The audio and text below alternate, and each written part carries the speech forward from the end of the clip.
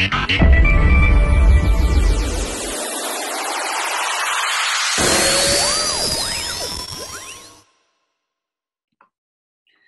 right. Welcome everyone to Changemaker TV. I'm thrilled to have our beautiful Stacey Rae with us today. Thanks for joining us, Stace. Oh, I'm so honored. Thanks for having me, Judy. Oh, our pleasure. I'm really excited about this conversation, and we had a little bit of a chat about where we're going to take this, and I'm sure you guys watching are going to really enjoy this. So take it all in, and maybe get your cup of tea ready, or a glass of wine, whatever time of day it is. But let me just introduce Stacey a little bit. I mean, Stacey and I actually came in touch through another community that we're both a part of, and had kind of touched on each other and seen each other and follow each other a little bit. Never really had the opportunity to connect until when we were in Bali in October, and that was just a magnificent experience for both of us. And we really got to see each other and connect on a really great level. And so that's why I was really passionate and excited to have you on here, Stace, because I got to see just your gifts and also what a difference you are making in the world, and you're going to continue to make. So I feel like your message is just so important. So Stace is really driven by supporting women in seeing their gifts and they're also their innate power. And she's dynamic. She brings a holistic approach to living and also leading her life, and a most fulfilling life at that. I'm going to let her really share her story, but she's developed an incredible platform. She's the founder of We Are Lady Alpha, an online, offline community, and which is for ambitious women, which I love, and I'm a part of, and you guys need to go check out. And she's the host of Lady Talk Radio, and the main voice on her blog, I Am Stacey Rae. .com. So I'm going to let you go from here, Stacey, and we want to hear a little bit about your journey and your story of where you started and how you've got to where you are now. Yeah, thanks, Judy. I'm so excited to have this conversation with you and just to get to be in your corner. You are such an incredible powerhouse, and just getting to connect with you and see what you're up to in the world has been so inspiring. So thanks for having me. Thank you. I won't go back too far, but I think it's really important to share a little bit of kind of where I came from in my life. I really had a lot of kind of a wide span of experiences really young. And, my family, we traveled all over the world. I lived all over the place growing up, which was great perspective and really cool kind of learning experiences as a kid. And I know you live in Bangkok. I lived in Bangkok when I was a kid and just loved it. And then, right around the age of 13, my family started to kind of part ways. There was a lot of different things going on in the home. I started getting bullied in school. And then by the age of about 14, 15, I actually dropped out of high school and found myself kind of in a very interesting sort of experience where I'm kind of just running on the default beliefs that I had about myself and some of the underlying pain that had been occurring for me in most of my life, but wasn't addressed. Obviously, we didn't have a lot of tools at that age, and my parents weren't really aware of kind of what was going on.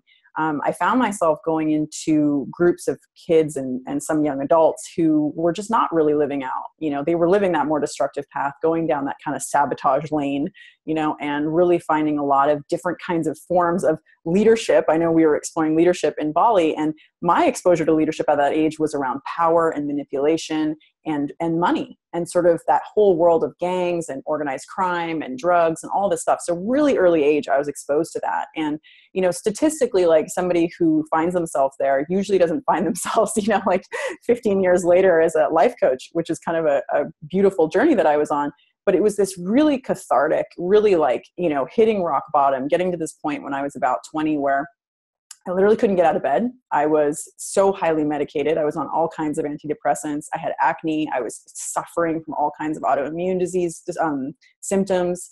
And I think just that fire that I think we all have in us, at that age, I just felt that little spark of that. And I just had enough strength in me, and I think enough pride too. I think I had a little bit of pride going on where I was like, I just can't, this isn't how it ends. This isn't how the story ends for me. Yeah. And I got myself in to see a naturopathic doctor whom I'd actually seen when I was 4 years old as well. And when I walked into the office, he just looked at me and he said, "Oh, you're back."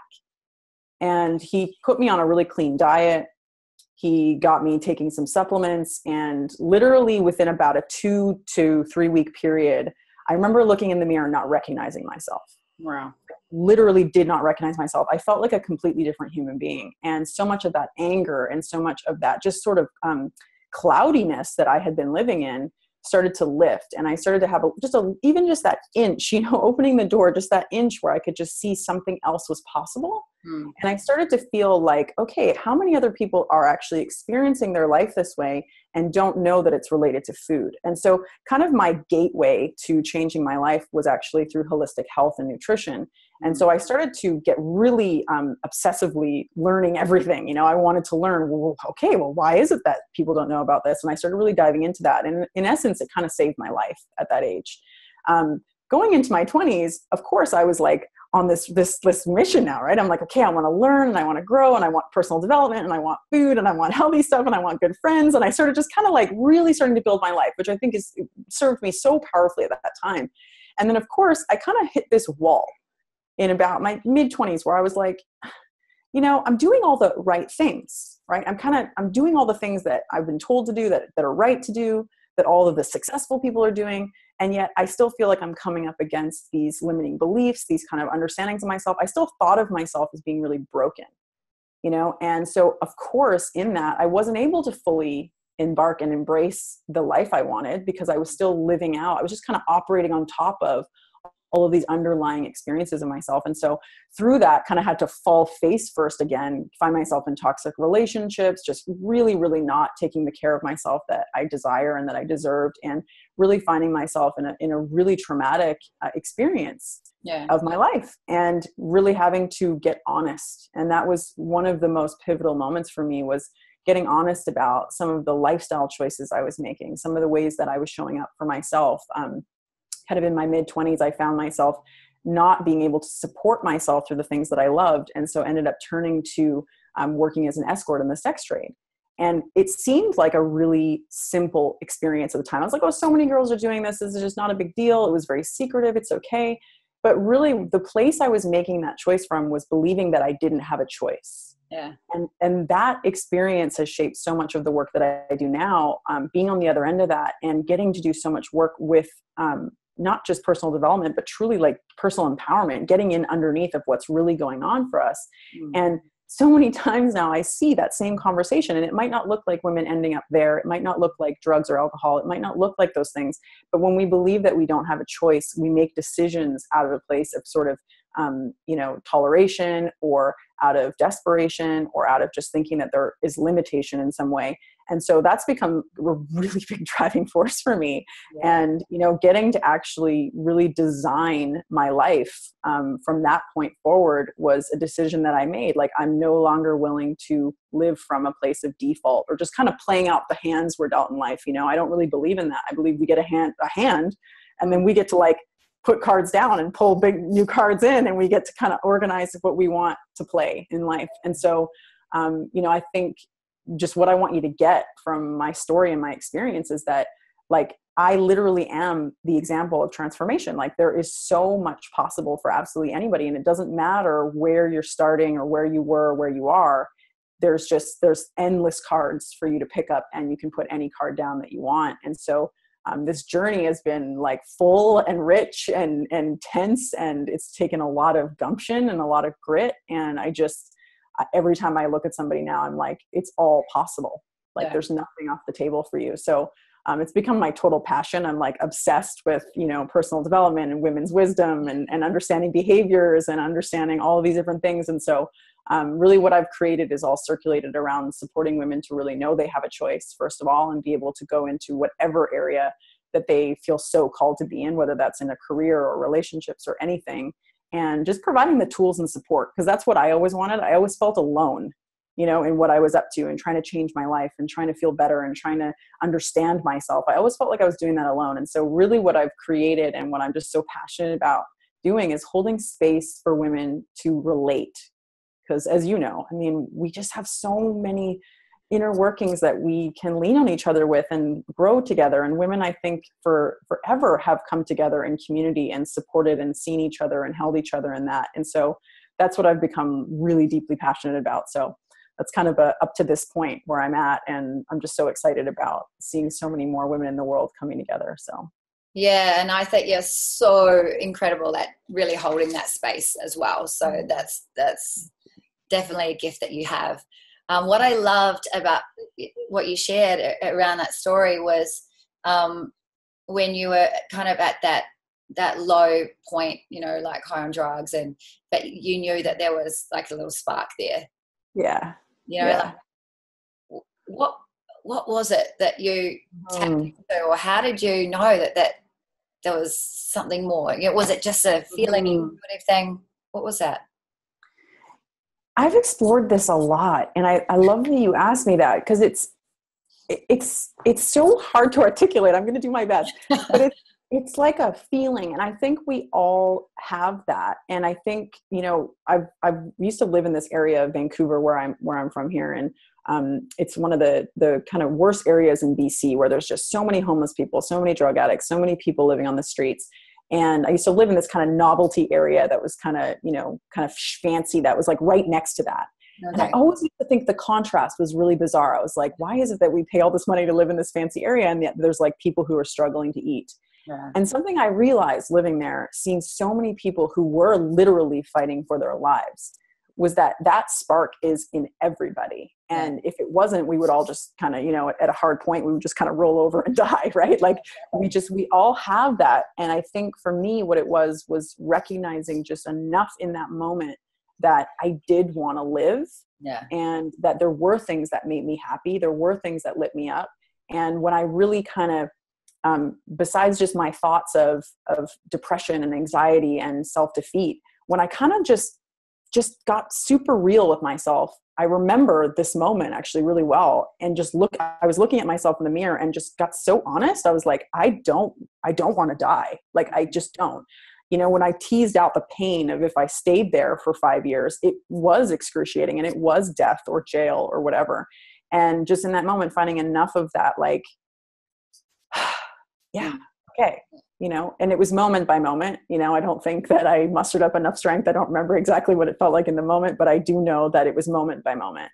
Like, just enough strength to make one phone call, or just enough strength to ask for support, or, you know, hire a coach, or hire somebody, or work with somebody. Like, it only just needs to be moment by moment. You only need that micro strength. But that spark was definitely that feeling of, unwillingness to give up. And I think my pride served me well at that age, you know, to be like, I don't want to be remembered this way. I don't want this to be my legacy. You know, there was definitely a little bit tones of that, and tones of drive. Like, I'm better than this. You know, I know that I can overcome this. And, yeah, I think that spark is in everybody, though. I think it's a feeling of like, what if I can? Yeah, definitely. I agree with you. I think that we all have something within us that knows that we're here for a purpose, or for something greater than potentially what we're currently doing, or and this, like you said, a feeling or a knowing or a thought that comes in, or whatever it might be. And then I love also how you said, then it's just moment to moment. It's just, you know, each moment we have a choice, right? So at that moment you made the choice to at least take the first step, and what that led to then is incredible. To really open up. And you know, for those people that are watching who perhaps in that similar situation, that's all it takes. And I think what you mentioned as well, asking for support, you know, how was that for you at that time, you know, going how is it for me now? Heck, I mean, sometimes I still come up against that. I'm like, why am I not asking for support? It was probably the toughest piece for me, truthfully. It was tough to be seen that way. And it was tough to admit that I didn't have it handled, and that I didn't know. I think that was really one of the most challenging pieces, and sometimes still is. Like, I don't know what's next, or I need this right now. But I think the biggest piece was just even, again, it's like breaking it down into those small pieces, like one person, just getting one person enrolled in showing up for you. I think sometimes we can get in this idea of like, it's got to be, we now need 10 people, or we now need to take 10 steps forward, or we need to totally change our lives. And sometimes it's just this small little pivot. So yeah, asking for support, I think, once it escapes our lips, it becomes easier and it becomes more, like, but it's just getting to that point. And so sometimes it was, sending the text and saying, hey, I really need to ask for support, or just doing something before I allowed myself to get in the way of it, kind of thing. Yeah. But yeah, get who the person is, I think, always, that you can trust and that can hold space for you, and just, or if it's a professional or somebody, but just getting support. And you can change what that support looks like, at any point too, right? Yeah, for sure. And the other thing that you were sharing through your story, which sounded like, a lot of sabotage, right? Self-sabotage. Yeah. Those different periods of your life. Yeah. And I think that can be a massive default trait out there, right? In society. Totally.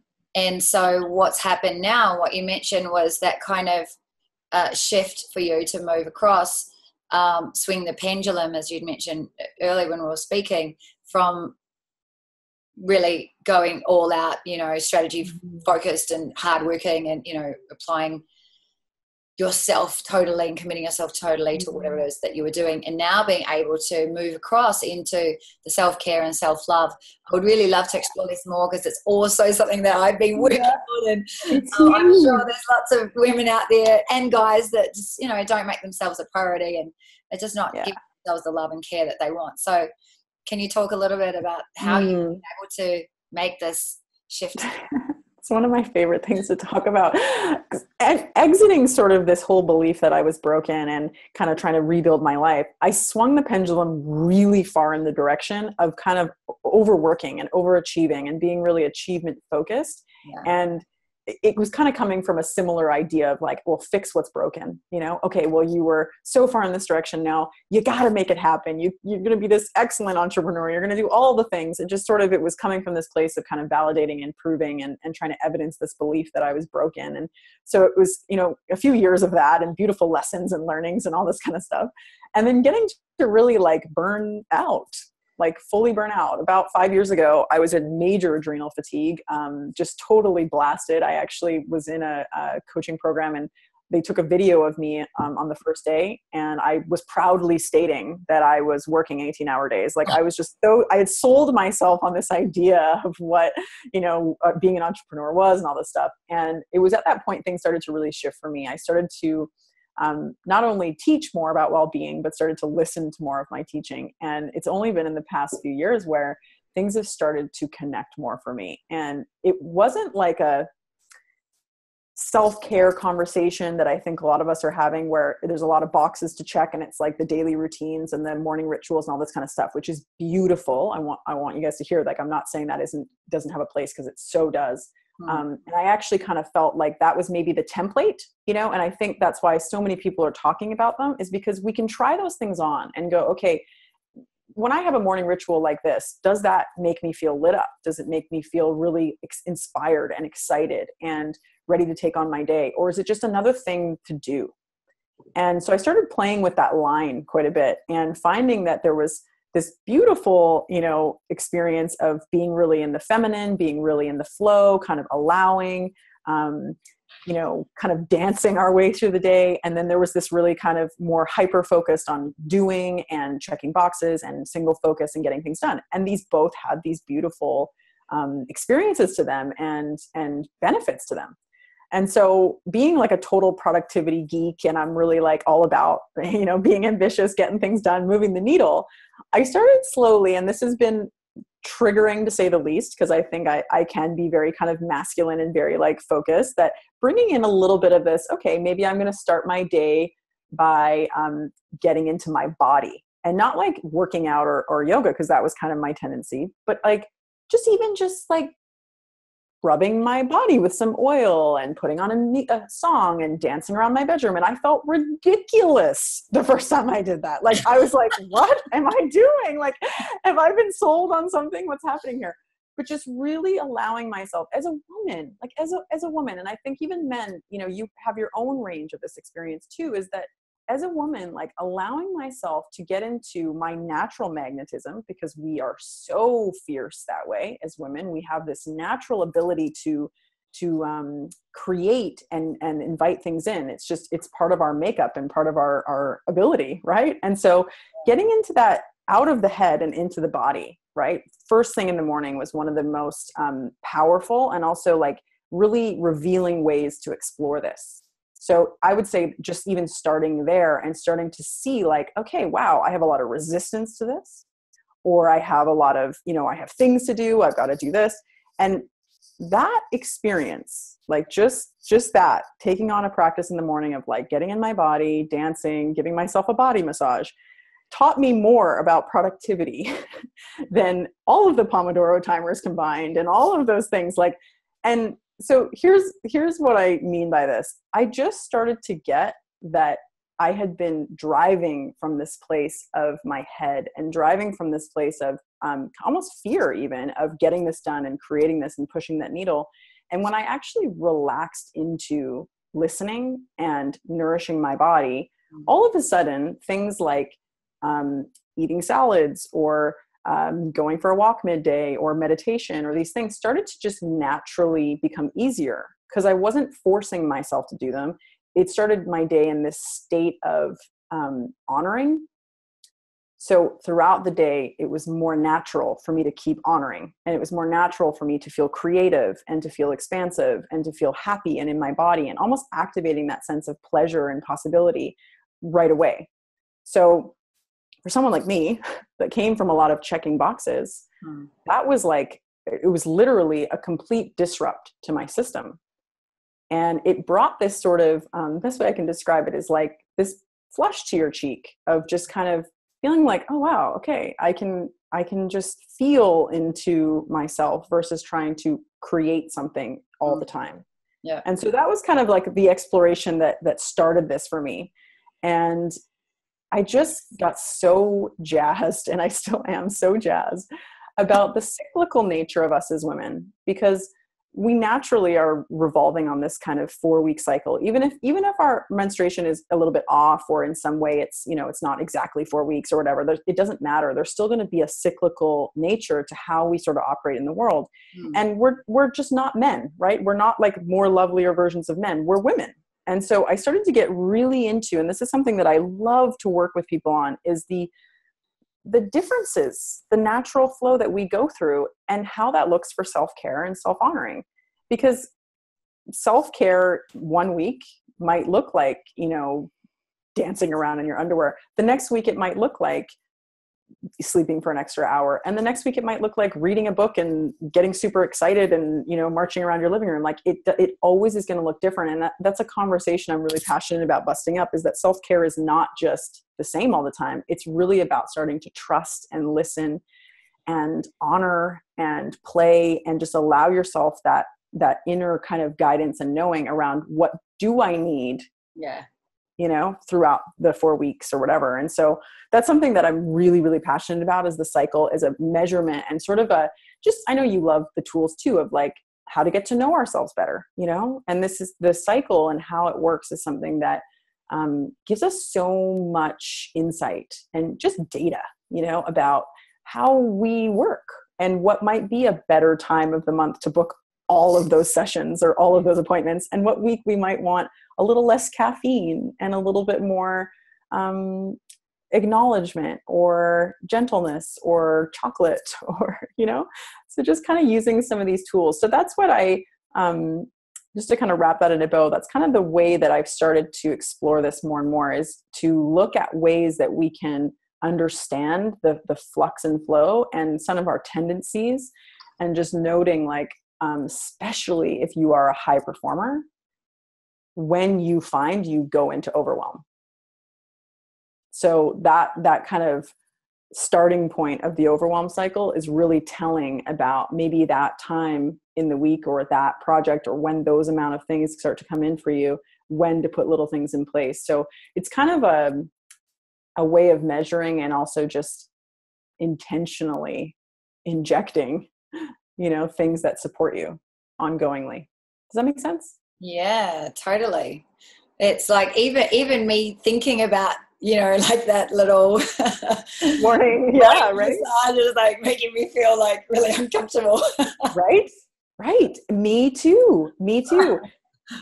And when we can do something, like, we all know this, right? It's like, what's predictable for us is predictable. And when we shift it and do something else, we break a pattern. We're just suddenly exposing something that was potentially there, and we were just operating on top of it. And for me, I was so uncomfortable with the idea of not starting my morning productive. And when I stopped doing that, there was this access to, like, well, why? Like, what is it that I believe about taking an extra hour for myself in the morning that has me in this fear? And I think it's different for all of us. Of course, there might not be fear there, but there might just be some level of, like, can I take care of myself in this way? Yeah. Like, and yeah, I got sick once a month for like years and years and years. And one of my coaches asked me, what are you actually sick of?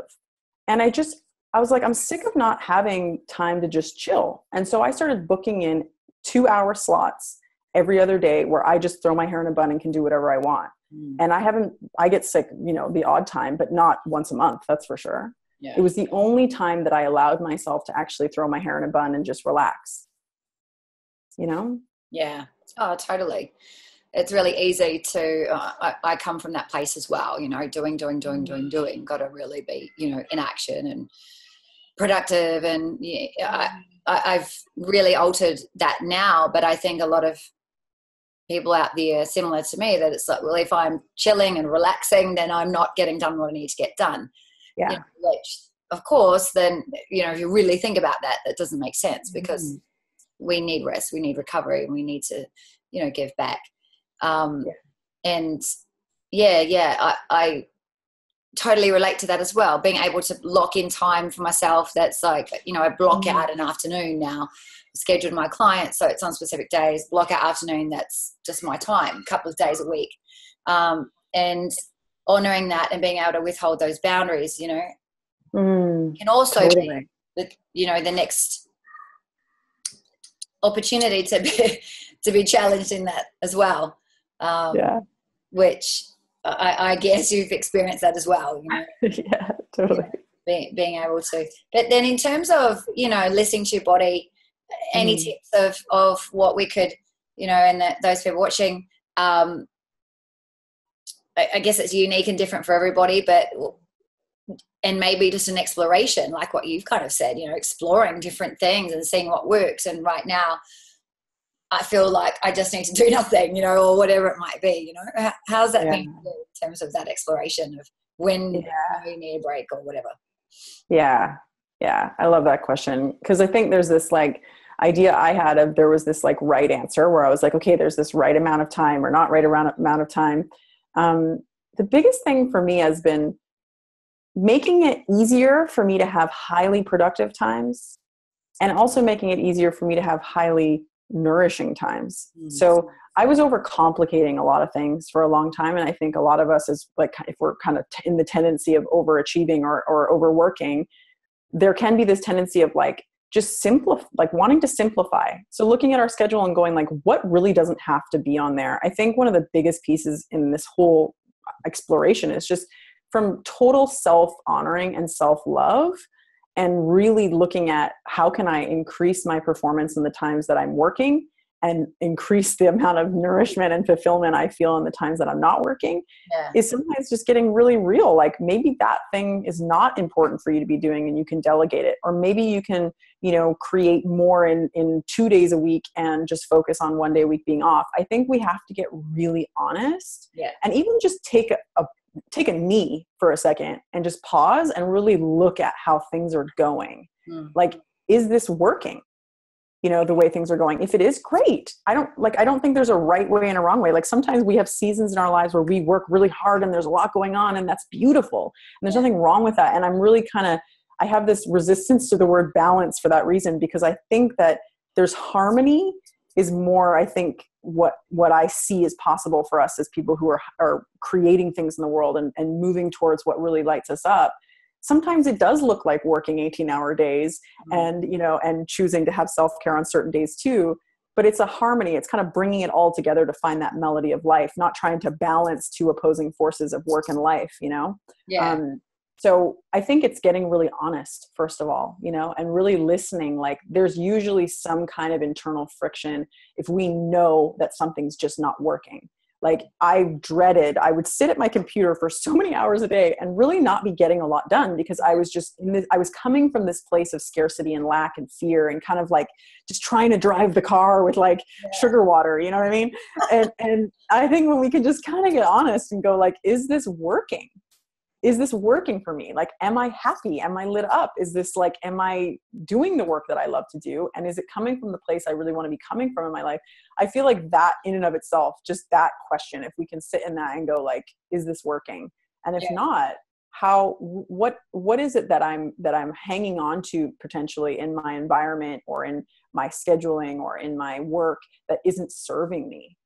You know, that's a big one. And love it. Love that.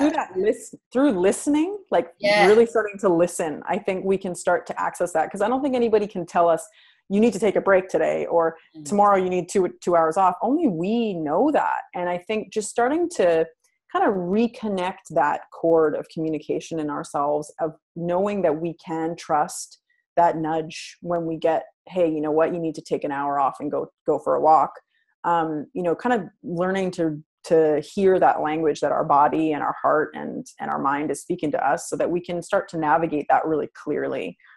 Because I don't think there's a right answer, but I think that we already kind of know, and just starting to honor it a little bit more. And sometimes it is, you know, trying out an exploration, like taking an hour in the morning and giving yourself a body massage and seeing what comes up for you, to kind of access like, okay, interesting. I have a lot of resistance to this, or I have no resistance to this, you know? So sometimes it's trying on new things, trying on a template, someone else's template of what this can look like, and just seeing how it's working for you.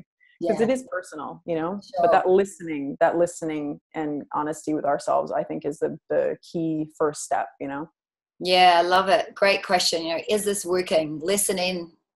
Because so many of us are really disconnected from our bodies and from ourselves. Yeah. Our emotions, from our feelings. You know, it's easier to shut it out and go, you know. Yeah. Got to do all these things, got to get all this done, and take care of everybody else. Yeah. Tell me when's like, tell me what to do. Like I was like that a lot when I was in that state. I was like, just tell me like how to feel better. Like exactly. I'll just do it. Like, just tell me what to do. You know? Yeah. Yeah. Love it. So listen, you know, ask yourself, is that working? Listen, really listen, trust yourself, because you know, I think that's a really important message there that you mentioned. Yeah. Wow. And so in terms of you getting yourself into a inspired state, like what are the things, you know, is it like what we've been speaking about that helps you with your creativity and being inspired to create and be more of who you want to be and deliver what, you know, more to the people that you're there for, and so on? Yeah. You know, it's definitely, you know, I think access points to a lot of it is that self-honoring and real self-honesty and connection to myself. But it's been a daily practice, you know, for me to really remember why I do this, you know, and sometimes I can lose focus of that. I think we all can. And it's just bringing myself back of like, I am so driven by the pain that I see so many people in, and that like, I feel that, and it will get me out of bed so fast, you know, when I get connected to that. So sometimes I can feel myself getting into this, like, you know, getting into the working mode, or getting into the like, you know, kind of, just plugging away or creating social media ads. Like, we can get really lost in the details of stuff. But for me, it's like that daily practice. I'm really into journaling. I have felt that has been one of the biggest keys for me. And I think it's different for everybody, but journaling and visualization have been two practices that I feel the difference when I don't do them. Yeah. And I can literally see the difference in my performance when I don't do them. And it sounds so simple, but it just allows me to get reconnected and to just process, and sometimes even just get some of those swirling thoughts out of my head so that I can just be creative and be open and be clear. that was something I just started kind of doing naturally, was like just to get clear in the morning before I got into my work mode. Cause my work is very creative. I have to constantly be kind of doing things, and I've got a new website and content creation, all this kind of stuff. And it's kind of like, you know, when it comes from this place of should or have to or proving, validating, all of these kinds of kind of, you know, concepts, it doesn't feel creative. It feels very restrictive. And so for me, it's been a lot of just practicing getting into my body, getting really connected to what drives me. And that was one of the things that really had come through when we were in Bali, was just like getting almost reconnected to that anger too, you know, like what really pisses you off in the world can be such a driving force. Yeah. And not to say that you're just going to go around blasting anger everywhere, but it's just to get you connected to that fire and that spark in that bigger way. And for me, one of the ways I can do that is to just first like verbally puke on the page can help. And then just like really remembering like, who am I? What is this for? Yeah. You know, like what is this for? And who am I, driving for today? I heard this on a podcast once, and it just cracked me up, and I think about it all the time. He said, literally, he gets up in the morning, he looks at his board, and it says, "You are going to die. Go find the others." And it just to me, I'm like, what if it's just one day at a time? Like you get up and it's like, this is the day. Go find the others. Like go find the people who are your people, who are ready for this, and who want this message and who are calling it in, you know? So like that gets me really jazzed up. And I think it's just, for me, it's that daily practice. It's every single day. Like literally I have to get into possibility every single day, or I just start making excuses sometimes too. Right. Yeah. So that inspiration for me is, it's very visceral, you know, it's very like I feel that. And, it's been a practice of just daily getting in there. Yeah, I love that. What a great little message to have on your board every morning when you right? It's so true. You know, if we really think about it, like this could be our last 24 hours, or, you know, we don't know. So this is it. Like now, this is as good as it's going to get, right? Yeah. Right now, you know, and like, so right now, exactly, and now, yeah. So you know, it's what are you waiting for? You know, So and that's when the inspiration leaves. Is when I get complacent. It's when I get into the daily habits and sort of just kind of going along. But when I can really like. I have made this new commitment around doing something new every day, and that it scares me. Like it really does. Cause every day I'm like, it's shocking my system. And I think, you know, I've been one of those people definitely who has moved away from pain a lot in my life, and moved away from things that could potentially like trigger me or send me into a loop. And now I'm cultivating a deep sense of pleasure and connection to myself, and starting to like just allow myself to create things from a place of pleasure. But I'm also like, just releasing this fear I've had to triggering and being in pain. Cause I'm like, there's like, let's jolt ourselves a little bit. Cause like, come on, this is our lives. You know, these are the moments that we look back on and remember. And so that drives me a lot. And sometimes I have to almost reel myself in, because that driving force, I can be like, oh, this is legacy. Like, this is what, you know, this is what I'm going to remember. This is what people are going to remember me by. And it can send me into the workaholic again. So it's a lot of that dance of go and slow and go and slow, you know, and just kind of finding that sacredness in the small things too. Because I think when we get into that hyper focused on moving forward, sometimes we can lose that presence to what is, you know. And so just practicing, like, you know, looking at my water bottle right now sitting on my desk, and just being grateful that I have water to drink, and I have this great lip balm, and, you know, my favorite mechanical pencils. It seems silly, but these are little things that presence me into the moment as I'm going through my workday too, you know. Yeah, beautiful. Yeah. And being present, you know, is a beautiful state. Being grateful as well, being present to the moment, is a great way to really connect in to something better. Yeah. And that's a whole nother conversation. Just felt myself even this moment just get more present. Like sometimes it's just that thought of like, oh, just to be present. Like, wow, what a concept. Yeah. Beautiful concept. Wow, I love it. I'm inspired to get myself back into journaling as well. It's something that I kind of go in and out of. And I know that when I give the opportunity to work to my clients, they absolutely love it, get so much out of it. But like you said, you know, some people, it really gels with them and others not. But I think it, like what you said, you know, being able to gain clarity, dump out whatever it is, it's kind of that's swirling around and going on up here, can really clear space and open up again at just another, perhaps a deeper level of connection, right? Connecting into what am I feeling? What am I experiencing right now? Or what's going on for me? Do you find that it helps you in that sense as well? Even as you were just saying that, I was just thinking about like, okay, what was that like for me even this morning? I think the biggest piece to journaling for me was I was trying to show up and get it right for a long time. I was trying to show up and be like, okay, this is how you journal. And sometimes it was like, okay, you know, kind of a little silly.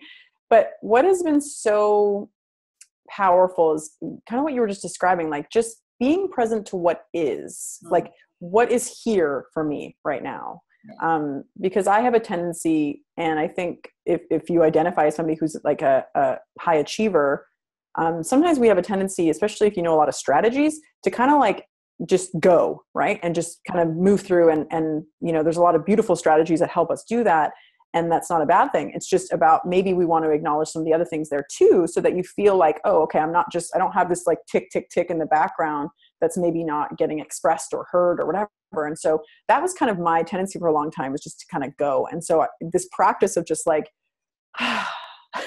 sitting in it and kind of going, what is here for me? What is this that I'm present to today? Just really allowed me to not only just honor what was there, but also just get really like clear, okay, cool. So I am noticing I'm feeling some fear or frustration or anger or sadness. Like, what do I need? And that can be a great guide to our self-care too. Like, what do I need today? If I'm feeling tender and maybe it's the week before my period, maybe I don't feel like driving myself into the ground with some self-care practice that didn't feel totally aligned. So I think there's something to be said about that, and just really tuning in and trusting, you know, if there is tenderness there, maybe you need to dance a little bit, or maybe you want to go for a walk or get a hug, or, you know, have a phone call with a friend, or something that feels like it kind of nourishes you in that way, in that moment. Yeah. And just a side note on that, I think there's a difference between like honoring our feelings and kind of sitting in the feeling, you know? And that's what I feel like journaling can be so powerful for, is like, instead of just sitting in it or, you know, trying to kind of fight it or resist it, is actually seeing what's there, honoring what's there, and then moving through it. Yeah. You know, so that has been a really cool way to do that for me personally. And sometimes I'm doing this on the page and, you know, like, I know, you know, sometimes it's free flow, beautiful, creative stuff coming through. And sometimes it's just a brain dump, and that's okay. It's your space to do that. And I think we all crave more spaces where we can just be. And so to have that journal just be a sacred space that you just show up, and anything that comes through is perfect. Yeah. I love it. Can in itself be a really sacred experience, you know? Yeah. Love it. Yeah. I love just the whole suggestion of, you know, not needing to get it right. There's no right way or wrong way, or it's just whatever it is for you. Because I was the same as you. I was like, wow, what am I going to write about today? You know, like, I don't have anything to say, you know, which I probably did, but it's like, you know. But, sometimes I started them with like, I walked the dog today. And like, you know, sometimes it starts a little rocky, not going to lie. Just sometimes it's just that free flow. I heard an interesting concept even of just asking, like, even like dear voice, or dear higher power, or dear spirit, or dear God even. And then asking a question and just free flow writing. You don't even have to look at the page, and just see what comes out. Yeah. I like it. Sometimes that can be really powerful too, right? Yeah, definitely. And potentially be quite amazed with what comes through and what comes out. That's the exciting part. Yeah. And just before we wrap it up, there's one thing that you mentioned that I'm really, really passionate as well. And I just wanted to see if you've got any words of wisdom around this for those people listening. But it's around people, in terms of a lot of people that I work with are in this position that they feel that they're stuck, right? Stuck, no option. And you mentioned that, something that you're very passionate about is working with people, to give them the personal empowerment to know that they have a choice. What can you give us some wisdom? Yeah. Oh, and as you were saying that, I was thinking, oh, they're so lucky to be in your corner and playing with you. Holy moly. If you're stuck or identifying as feeling stuck, having someone like Judy or me or another coach or someone that can like sit there and reflect to you, because my experience of stuck or being stuck is like a loss of possibility.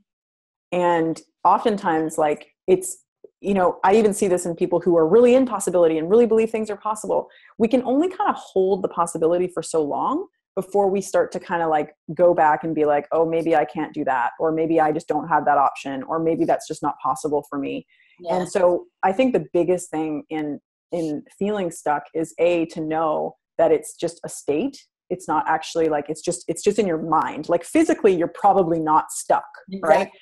But in our minds, we believe that we're stuck. And so that we just keep kind of seeing and reflecting and creating this experience of stuckedness. And so one of the most powerful things we can do is have somebody that's not just saying yes to us all the time and agreeing to our stories and kind of co-signing on everything that we're saying, because that's just going to reinforce that feeling of being stuck, is to actually have somebody that can reflect to you that you're not, and reflect to you different possibilities and ask you questions to kind of get you to kind of look at things.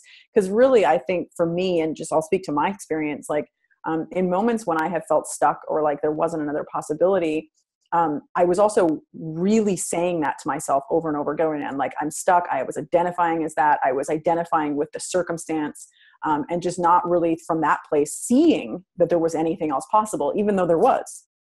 And so through even the act of exploring it in conversation with someone, I feel like can kind of get us to look at it with fresh eyes and go, okay, instead of just repeating the same thing to myself, let me take another look. Is there another possibility? Is there another way that I could lovingly and easily, and even with fun or ease or play, create another option? Right? And I think that the feeling of stuck is also really powerful contrast. Like for me, I had to get with the idea that I was in really firm grip of my own pain and my own stuff, so as to get through and break out. I was fucking holding on, like this is me. This is who I am. I swear, this is the only way. To actually like to get to that place of contrast and really acknowledge, because I think that was the biggest piece, that this is not what I want. Like, I don't want to feel this way. I had to get to that point of really saying that even out loud, like, this is not what I desire. So what is it that I do want? And starting to really focus in on that and ask myself some of those questions, because I had been so hyper-focused on this for so long that it just wasn't allowing me to see any other possibilities either. And I think like, I often think about this, and it just comes back to me all the time, is like, I think when we hold on to something really tight, like, if we have an idea, like even if we're feeling stuck and we're like, I really want to be doing this. I have a couple of clients right now that are new coaches, and they're like, I want clients, right? This is the thing I want. I want clients, right? And they're holding on to this idea so tight. And it's like, if we grab a handful of sand off the beach and we try to hang on to it, it just comes right out of your fingers. Like, you can't hang on to it. Yeah. But if you just hold your hands like this and kind of cup your hands and allow the sand to just sit in your hand, you can hold that space without this feeling of attachment and scarcity and kind of trying to hold on. And so I kind of think of that with the stuck idea too, is if there's something that's over here that you're looking to do and you have this idea that you're not there, just kind of open your hand a little bit, like even just 1%. Like, if we open our hand just 1% to something new, it allows us to just open that door a little bit, right? Kind of what I said, like, sometimes it doesn't take a lot to start to get unstuck. Yeah. Like, if you literally do one different thing, you're unstuck, right? So it's just kind of giving yourself like 1%, like opening that door a little bit, taking one little action, or making one little phone call, or even just shifting one little idea about yourself can start to move that in that direction. So it doesn't have to be this kind of all or nothing, stuck or unstuck. It can be like an in between, And so I feel like it's those micro movements. and just really starting to see that the stuck is a way of being. It's not actually, your experience might feel that way, but it's not actually true. You're not actually stuck. That's right. You know, and so that I feel like can be so freeing. But just hands down, if you are identifying as stuck, have someone in your corner. Yeah. Like have somebody that can reflect to you and invite you into a new conversation about it. Cause I think it's a gift to feel stuck, you know, cause you're at that point of contrast, you know? So there's a new opening. The turning point. Yeah. Yeah. Sure. So that was kind of my long answer, but I think that, you know, I think that there was some juice in there because I've felt a lot in my life. Love it. Love it. Yeah. I love the analogy about the sand. That's a beautiful one. Right? I come back to that a lot because it just reminds me to like not cling and not hold on and not try to control, because ultimately like our lives, our world is trying to support us. And we're like, you know, we're the ones that are making it more complicated, not we're the ones holding on, not like, you know, the other way around. So, yeah, just, I guess, just let it be easy is really what I'm saying too. You know, it doesn't have to be as tough as we think it does, you know? And I think having someone to share that with you, and Judy, I know your story is phenomenal too, and what you're up to and how you create in your life. And I think having people like that you can say, wow, you did it. I can do it too. You know, just having people that show you it's possible. Yeah. Definitely. Yeah. Highly agree. So, babe, it's been such a pleasure to have you on. I think that those people listening are going to take away so many valuable little golden nuggets from this conversation. And I'm so thankful for just you. You're amazing. Thanks, Judy. Likewise. Superstar. I love your questions and stuff too, and the way that you extract the lessons out of me. So thanks for all the beautiful questions. I appreciate it. Oh, my pleasure. So let us know where everyone can reach out and connect with you, because I really want everyone to touch base and follow you and listen to all of the great content, and just everything that you're doing is just magic. Thanks, Judy. Yeah, We Are Lady Alpha is the community for ambitious women. It's a ton of fun. We really go deep in that space, tons of support, really genuine conversations, and just really like a great community of women. So it doesn't matter where you're at in that. If you identify as somebody who feels ambitious, this is a beautiful space for you. And so it's totally free. It's on Facebook. So if you go to weareladyalpha.com, you'll find all the details there and everything. And I'm kind of one of those people that I'm like, go to the website, but also like just reach out to me. Like just send me a message if this resonated with you. I'm a real person. We're real people, you know. This is the internet, which is a beautiful platform, but we're also like real human beings. And I would love to just connect with you versus you know, just being on a website or something. But yeah, so just to preface with that. And also I'm launching my new blog. So by the time this probably goes out, it'll probably be up already. So I'm super excited about that. So that's IamStaceyRae.com, which is going to be a lot of like my personal adventures, but also just some of my creative expression around a lot of the things that I'm really passionate about, and just making a stand for people. So it'll be a ton of fun. Yeah. Awesome. Go and check out Stacey, connect with her at We Are Lady Alpha, and obviously check out her blog. And thanks again, Stace. And I'll see you everyone else really soon. Thank you so much. Stay connected. Yes.